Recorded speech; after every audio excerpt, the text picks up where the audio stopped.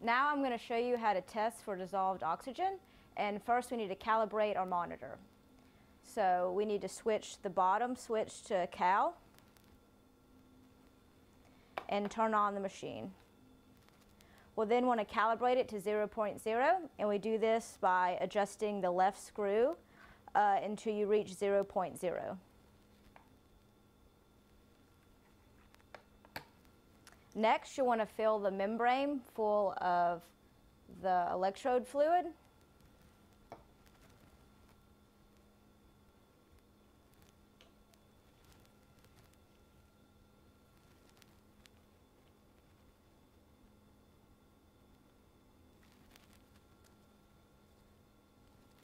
And then screw it into the probe.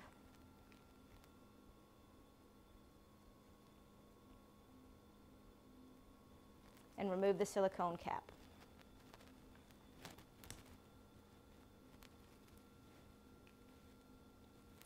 Now you want to connect the probe to the monitor.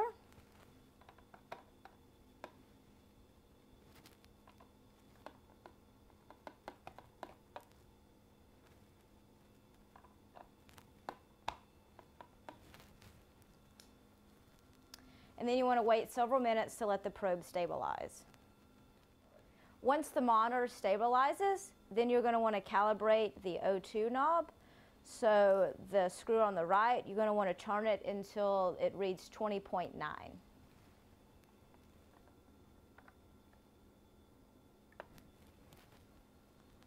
And then once it reaches 20.9, you're ready to take your oxygen. So you're going to switch that bottom switch to the DO now. And then insert your probe into your water.